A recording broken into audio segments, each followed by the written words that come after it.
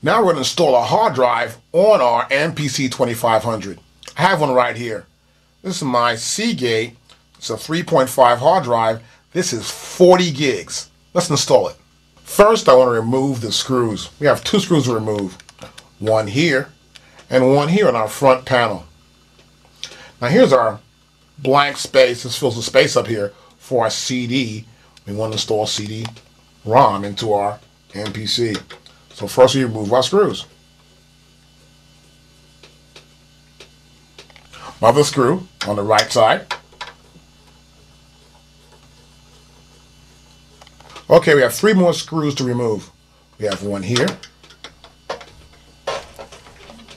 one here,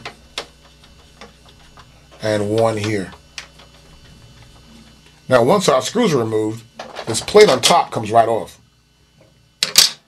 And the blank plate that's placed here for the CD-ROM to be installed right in here can be removed also. As you can see, there's one extra screw hole. See that hole right there? That hole lines up with this hole for right here where the plate goes in. See? And then we're ready to install our hard drive. Now to install the hard drive, there's a little chassis built in right here. We have two screws to remove. One screw, the next screw. Next, we can pull our chassis out, just like that. Now watch this. This is very simple. We get our hard drive. Here's a hard drive.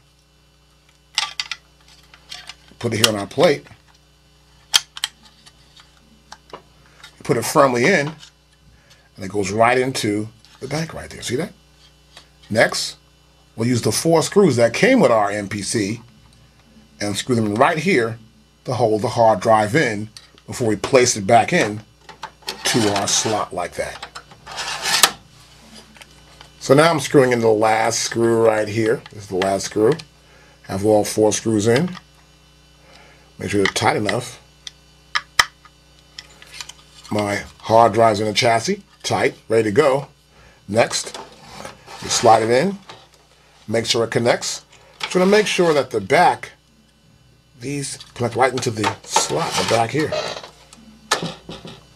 I'm in. Now replace these two screws and the front piece. Now install the last screw here on my chassis. Make sure it's firmly in. And now my hard drive's right there in the chassis and I'm ready to go. Okay, now I want to cover up this part for my CD drive, which I'll install later on. And I want to put back on the faceplate. Make sure you line it up properly. And we're good to go. Okay, now I'm going to check to make sure my hard drive's working.